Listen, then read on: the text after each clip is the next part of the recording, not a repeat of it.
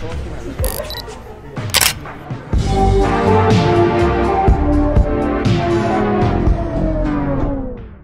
guys, it's Tati.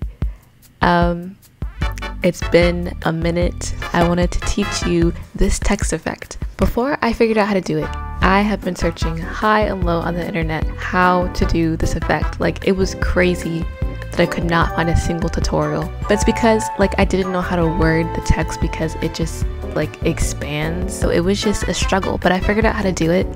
And even though it's simple and not even really video worthy, I wanted to teach you because it's good for those, I don't know what style it's called, but it just looks nice. Anyways, the first thing you want to have obviously is the text that you're going to use, and yes, we're editing Spider-Man again. And then you click the arrow and click animate.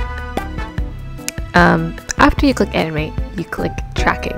I think you click both the stopwatches, but I'm not sure if it's necessary. But if it doesn't work, it's probably because you didn't click both.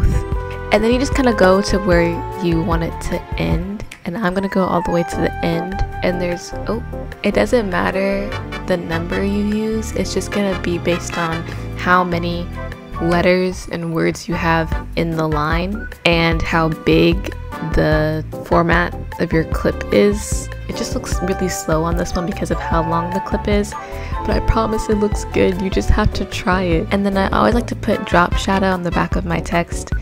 The distance changes over time, but you could probably just do 8.